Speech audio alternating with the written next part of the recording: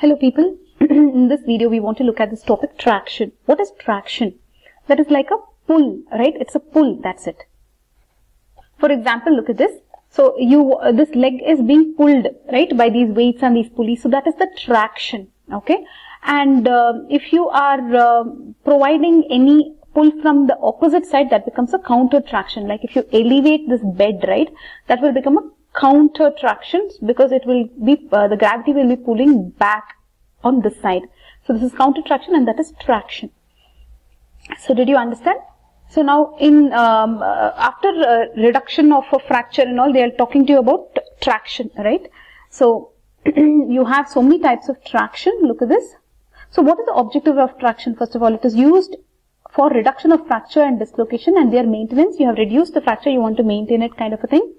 And for immobilizing a painful inflamed joint, so basically you're immobilizing also, right? So you're maintaining the reduction, you're immobilizing the joint, and for prevention of deformity. So you can also prevent deformity, right, by pulling it the right amount. Then you'll correct the soft tissue contractures by stretching them out. Now look at the types of traction. You have fixed traction and sliding traction. Fixed traction is where, like the Thomas splint, you have the ring. Now the Thomas splint, you have a ring, right? There's a ring like this in which they have put the leg, right? So this splint will provide the traction. This is the counter traction, and this is a fixed traction, okay? So your pulley and the weights are pulling it like this, right? And your ring and everything else is pulling it like this. So this is traction, counter traction, which is fixed. This fixed traction is there in Thomas splint, okay? In Thomas splint, there is fixed traction, saying the ring of the splint comes to lie against the ischial tuberosity and provides counter traction. They have shown Thomas splint here. You can see the ring here, ischial tuberosity, that will provide counter traction, okay? Where are we? Now look at this sliding traction. Sliding traction is where the weight of the body acts as counter traction. That is when you have just raised the foot end of the bed, like we told you, right? That will become a sliding traction. So let us say, show that Bowler Brown one. Look at this. Bowler Brown splint. So if there is no counter traction here, but if you elevate this foot end of the bed, then the gravitational forces will be providing the counter traction. So this is the sliding traction, okay? This is the sliding. See, you're sliding traction, okay? So in this type, the weight of the body acts as counter traction, okay? So in pelvic fracture, they will give this. When the weight of the body acts as a counter traction made effective by elevating the foot end of the bed. There are also two types of traction that you should know that you can apply.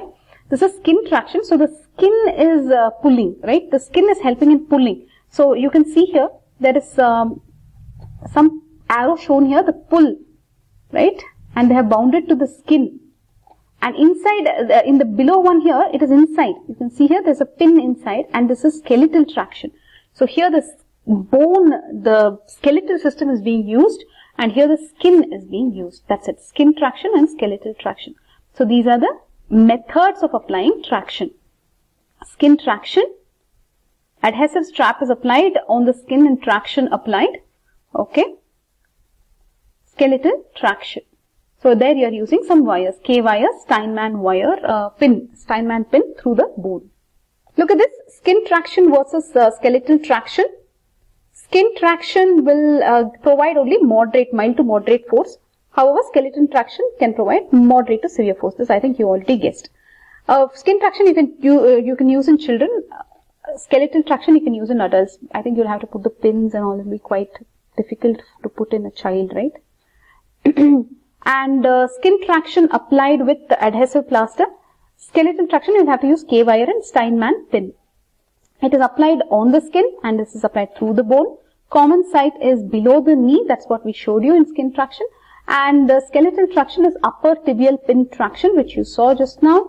Then weight permitted is up to 3 to 4 kg and skeletal traction up to 20 kgs.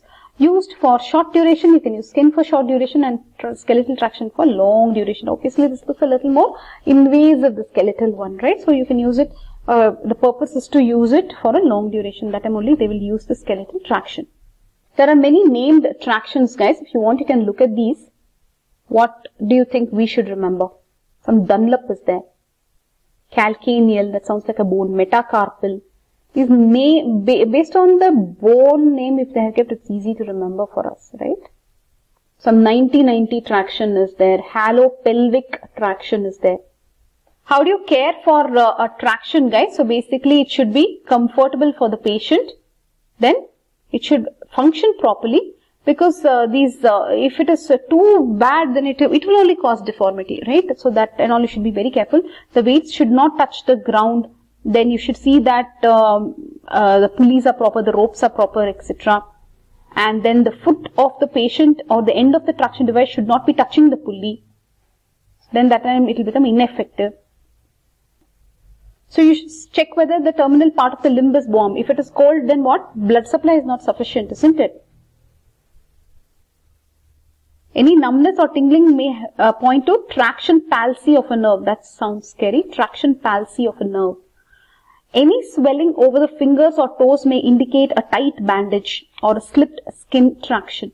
So there should be no swelling and all. You should be very careful. If there is swelling and all, it means there is no proper drainage happening from that area. So that means you have put a very tight bandage or the skin traction has slipped.